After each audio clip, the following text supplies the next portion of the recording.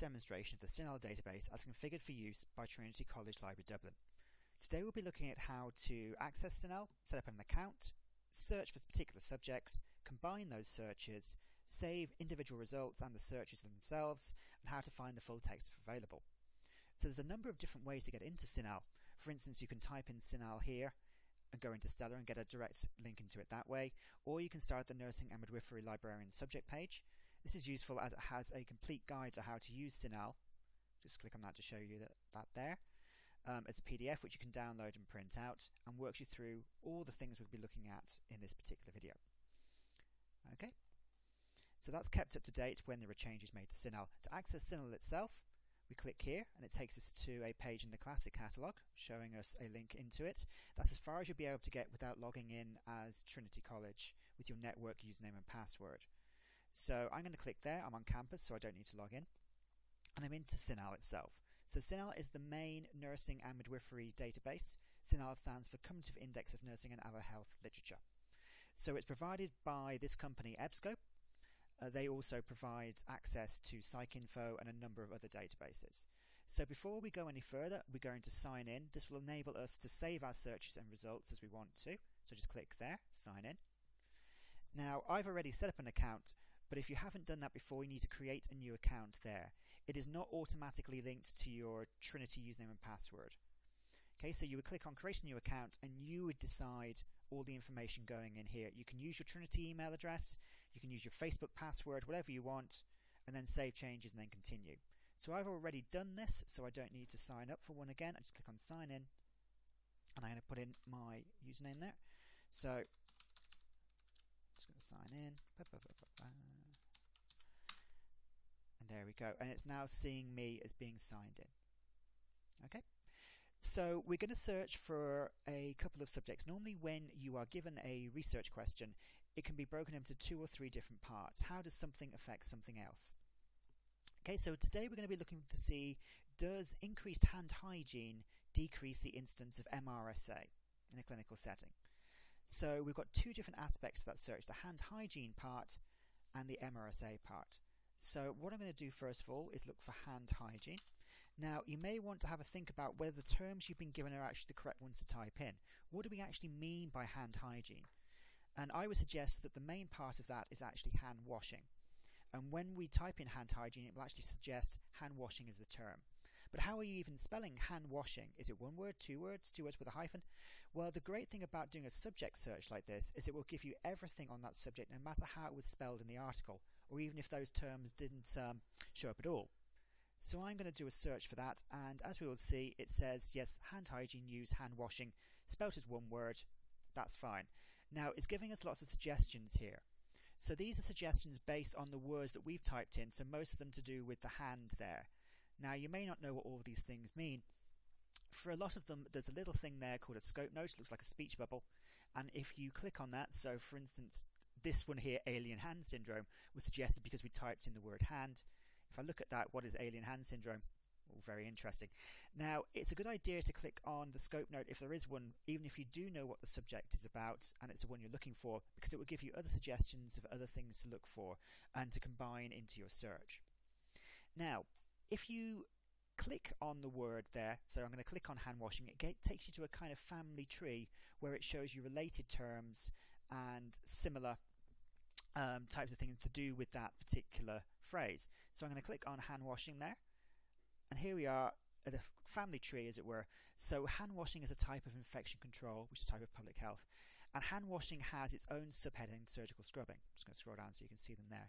So I know I want all the things to do with hand washing, and if I want to include its subheadings, in this case surgical scrubbing, I need to explode it. So explode means include all the subheadings. So what this is effectively going to do is search for hand washing or surgical scrubbing. So that's fine. I can click on search database here, and it's now going to give me a list of all the articles which it has found in CINAHL to do with hand washing. Okay, so we can have a look at that. Now, I'm seeing 50 on that page if I scroll down. That's because I've made a change to my preferences before I did this. So I click on preferences there, and what you want to do here is change results per page from 10 to 50, and also sort by to database default, which is in date order in this particular database, and then click on save. So now these articles are going to be listed in date order, date descending order, so newer ones at the top, and there will be 50 on a page. But we can't stop there. That's too many articles to look through. I'm not going to look through 4,500. I need to do a search for the next strand of my particular question, which is to do with MRSA. So type in MRSA there at the top there, and it's saying MRSA use methicillin-resistant Staphylococcus aureus. Seems fairly straightforward. That's what I want to do. Does that have any subheadings? No, I can tell it doesn't have any subheadings because I can't explode it. I can't make that tick there. So you could say, right, I'm just going to tick to the left of it there and do a search for that there. Okay, I haven't clicked on the scope node because I know what it means. So we'll see if that was the right thing to do in a second. Click on search database, and that should hopefully give me everything to do with MRSA. But has it though? That seems a little bit low there. Now if I look on the left hand side, if I scroll down a bit, you can see there it's showing me the earliest date for anything to do with MRSA in this database is 2007, and that's just not right. So why is that showing me that? Basically what happened is it used to say if you typed in MRSA, use staphylococcal infections. MRSA is a type of staph infection. So all the earlier stuff was listed under that particular subject. It was only in about 2008 that they came up with a new subject, the specific methicillin-resistant Staphylococcus aureus. So all the new stuff is listed under that. But they can't go back and redo all of the older material. So we have to do that search again. We'll do MRSA again. And this is why it's important to click on the scope note, even if you think you know what something is talking about, because if I click on that, it says to coordinate with staphylococcal infections. Okay? And if I click on that for the staph infections, it says to do the other way for MRSA as well. So we know that staphylococcal infections does have subheadings because I could explode it there. But whether I want to or not is another matter. To see what those subheadings are, I need to click on it. So click on staphylococcal infections there. I know I want staphylococcal infections, but do I want these subheadings, furunculosis, impetigo? And I don't, because they're nothing to do with MRSA. So in this particular case, I'm not going to explode it. So search database, and there we are. So I've got 3 searches now, one for hand washing and its subheadings, and then 2 for methicillin-resistant Staphylococcal aureus and staphylococcal infections.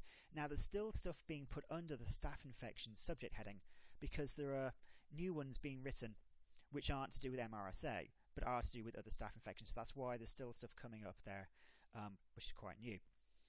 Now, what we're going to do now is combine these 2 searches here. So I want to combine them because I don't care whether it's this one or this one that it gives me. I want to make a kind of super search for the concept of MRSA. So you need to know, is it search with and or search with or? And the way to remember this is or is more. If you use or between particular subjects, it will give you either of them, not both of them, generally.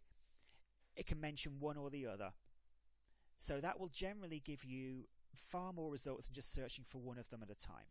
So I've ticked those 2 there, search with or, and it gives me a kind of super search then for the concept of MRSA. Okay, so now what I can do is combine that search with the hand washing aspect of it, and because those are different concepts, I use search with and. Okay, and I'm down to 308 results there, and if I can scroll through, there they are. So what I can do now is just basically have a look at the titles there to see if they look like they're interesting. If you mouse over this little icon there, it gives you a bit more information about it. If there is an abstract available, there isn't for any of those ones, it will show it to you there. Okay, so let's find one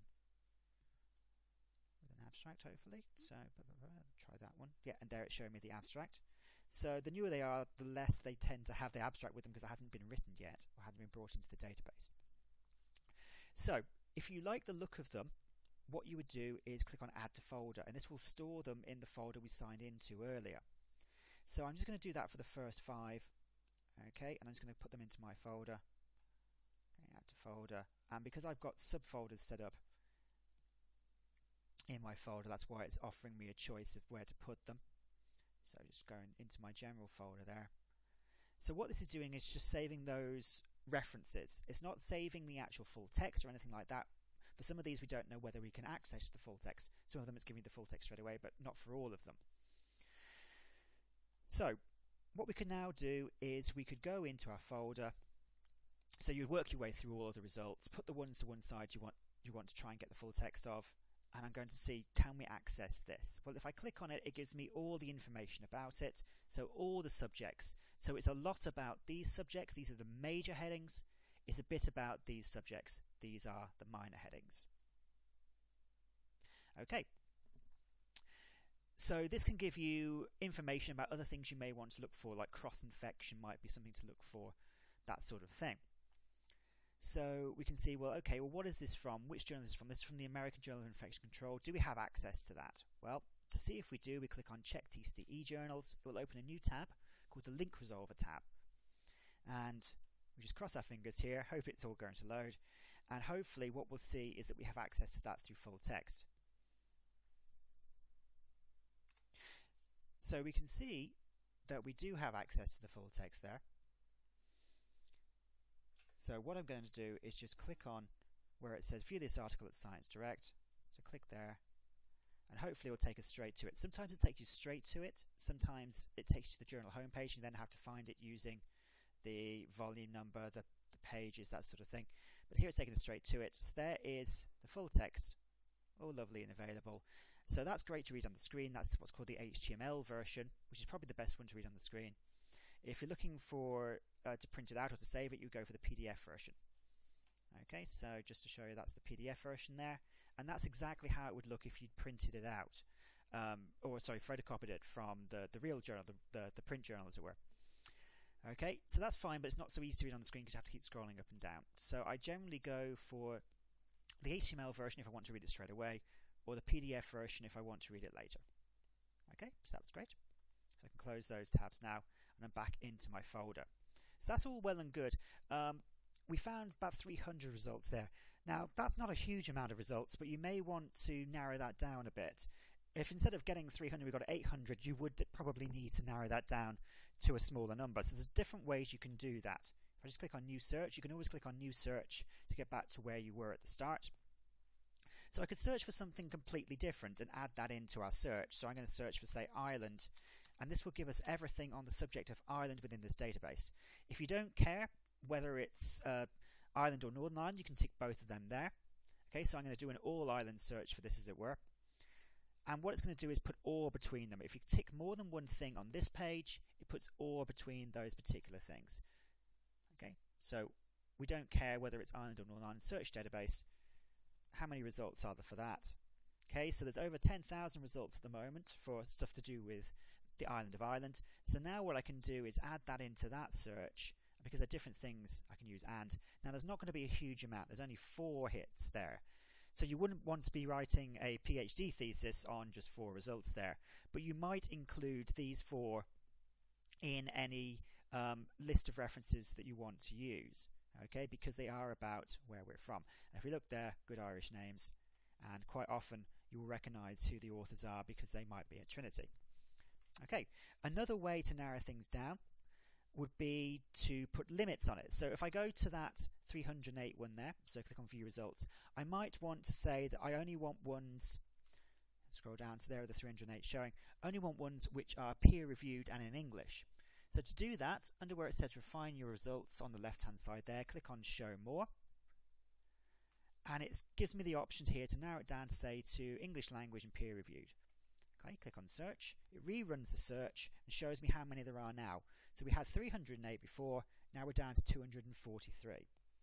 Okay, that's all well and good. How many of them are from the last 10 years? Well, you can use this slider to narrow it down by date. So, and then what will happen is hopefully something will show up saying, please update this now.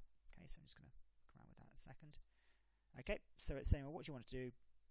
Update that, yes. So now again it will rerun that search and show me just the ones from the last 10 years, and it's telling me all this here.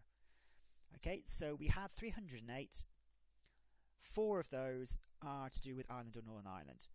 We had 308. 243 are in English and peer reviewed. We had 308. 202 are published in the last 10 years in English and peer reviewed. There's another way that you can narrow down your searches, which is to make perhaps one of the subjects what's called a major concept. Okay, so if you thought the hand washing aspect was the main thing that you want your articles to concentrate on, you could do that search again. So I'm just going to do a quick search for hand washing now. Again, so just copy that, put it in. And this time, what I'm going to do is narrow it down so it has to be a lot about that. So I'm going to explode it. I already know what the subheading is. It's surgical scrubbing, but now I'm going to make those have to be major concepts. Okay, so you tick major concept here, search database. And what this means is that when you look at those results, hand washing or surgical scrubbing has to be listed here. That these are the major concepts. Again, if I click on that, say, it will show me all the different concepts, so it has to be listed in the major subjects. It can't be one of these minor subjects. Okay, so don't ever do that for the term island, because island is never going to be one of the main things that something about. Countries are always used as one of the minor subjects. Okay, so that's a fairly quick run through of that. If you ever get lost and you just want to see what you've done already, click on search history. That will automatically show up when you're in your results, but here we are, some things that we've done so far, and it might be that you don't particularly want one of those searches, so you can just delete any of the ones that you don't want and you are sure you want to continue. Okay, now we've saved individual results out of our search, which is fine, but you may want to save the entire search itself so you can rerun that at a later date all in one go and see how many you're getting at that time. Okay, so today this is our best search, if you will, going with 202, but in a week's time that might be 203, 204, whatever. So what we're going to do is save the entire search, and this will only work if you are signed in. So I am signed in, seeing me up there. So you click on Save Searches Alerts here, and this allows you to save that particular search. So the best thing to do is type in exactly what it was that you were looking for, so that when you see this later, you know what it was about. So I'm going to type in hand washing and MRSA, and it's also a good idea to put in the date. So today, when I'm doing this, is the 19th of the 4th, 13, because when you do this later date, although that is showing up there, that won't show in your list of things. And it's a very useful thing just to differentiate searches, because if you keep running the same search and making small tweaks, you don't want to have to keep renaming it as such, but you can just change the date in the name so you know that the one with the latest date is the best search. And then click on Save. Right, and then continue. So what I'm going to now see is a list of all the searches that I've saved, lots and lots, as you can see from doing this over the years and doing this with students. So for instance, I have an MRSA and hand washing search there from 2010. Here I have one from 2012. Here I have one from 2011. And I have lots of different ones there. The one which I've just done there should be there under hand washing and MRSA. So there we are. That's the one I've just done there. So if I click on Retrieve Save Search, it will actually add it on to what's already there. So I'd have the same search appearing twice. So perhaps the best way to use save searches is right at the start. Okay, so I'm going to close CINAHL. Okay, I'm just going to go back to my way into CINAHL here. So I'm going to go into CINAHL again from scratch. Okay, the first thing I do when I go into CINAHL is sign in. So I'm going to sign in very quickly now.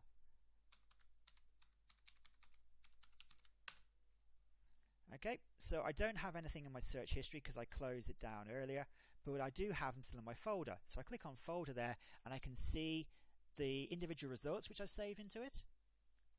Okay, but I can also go into my save searches here on the left hand side.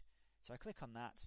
Now just to show you, I have a search here called Agnes, which I did for someone called Agnes, but unless I actually rerun it, I've got no idea when I did it or what it was about. So that's why it's a good idea to give searches meaningful names so that you can actually see when you did them and what they're about. So here I have that one I just saved there, Retrieve Save Search. Okay, so there is all my searches back there, but it's not showing me how many I got for them. It wants me to rerun them because I should realize that I might be getting more at this stage than I did in the past. So the easy way to rerun them is just to select, deselect all, and then refresh search results.